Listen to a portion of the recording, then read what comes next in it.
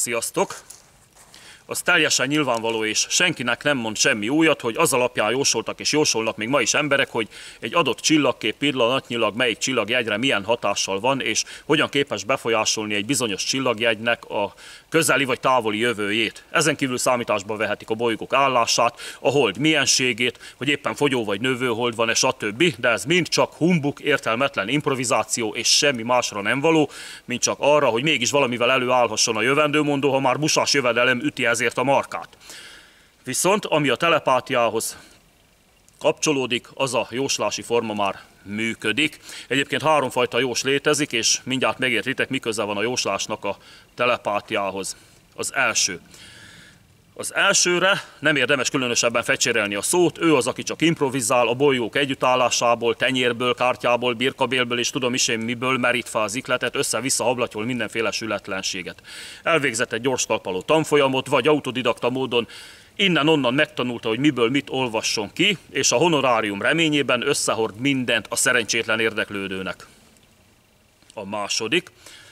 Hát neki már van valami köze a tehetséghez, de valójában ő sem jós. Azzal kezdi, hogy megkér, nem mutatkozz be, nem mondj magadról semmit, és mint egy a bizalmadba férkőzve, tehát a bizalmad megerősítése gyanánt részletesen elmondja az eddigi életedet és a jelenlegi körülményeidet. Némelyikük még azt is közli veled, hogy miért jöttél jósoltatni. Hát ettől azonnal vakul kezdesz hinni benne, és ámulva, bámulva hallgatod a jövőre vonatkozó terveid megvalósulási menetét, majd a végén boldogan fizetsz, elég sokat, már csak azért is, mert ezek a jósok már nem kérnek fix összeget, hanem rád bízzák a döntést, hogy egyáltalán ott hagysz-e valamennyi pénzt. Legalábbis nagy általánosságban így működik. Pedig valójában itt sem történt jóslás. Ami történt, az annyi volt, hogy a jós vele született az átlagosnál jóval erősebb telepatikus képességekkel rendelkezik. Ugye mondtam, hogy ez már nem az a kategória, akit az első résznél mondtam. Na mindegy, tehát ő már ilyen képességekkel rendelkezik, és a múltaddal, jeleneddel és a jövőbeli terveiddel kapcsolatos érzelmeidet ugyanolyan erősen érzi, mintha a saját érzelmeiről lenne szó. Olyan erősen áthatnak rá ezek az érzelmek, hogy már nála is képeket alkotnak, így látja a titkaidat és terveidet egyaránt. Jósolni azért, mert ő maga sincs tudatában ennek a képességnek a részleteivel, és ő maga is valóban azt hiszi, hogy a jövődet látja. Pedig nem, csak a terveidet, vagy éppenséggel a félelmeidet. A harmadik, hát ők tartoznak a legkisebb táborba, és ő az a jós, aki valóban jósol. Ha emlékszik valaki, vagy látta az egyik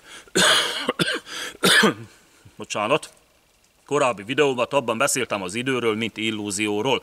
Arról, hogy mennyire csak nézőpont kérdése ez az egész, mármint az idő, és hogy ebből adódóan nem is létezik, illetve nyugodtan belesűríthetjük az egész általunk ismert eddig eltelt időt, de még a jövőt is egyetlen pillanatba. Ennek köszönhetik nagyon kevesen a tudásukat jövendőmondás területén. Néhány szerencsés születés olyan egyedekkel ajándékozza meg ugyanis az emberiséget, akik, hát ezt nem értem, na mindegy, köhögés. Akik igazából ők sem tudják, hogy milyen mechanizmusnak köszönhetően képesek az egész létezési időintervallumát az említett egyetlen pillanatban látni, tudat alatt persze, és ebből az egyetlen pillanatból kiragadni személyekkel vagy eseményekkel kapcsolatban a kívánt részleteket. Őket nevezhetjük minden cinizmus nélkül jósoknak. És akkor az időről szóló monológom, amit az előbb említettem, a linkjét megtaláljátok a leírásban.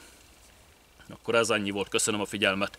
Ja, és a témához kapcsolódó hangos könyvem linkjét, ami elég sok témakört boncolgat, így filozófiai berkeken belül megtaláljátok a videó leírásában. Köszönöm a figyelmet, sziasztok!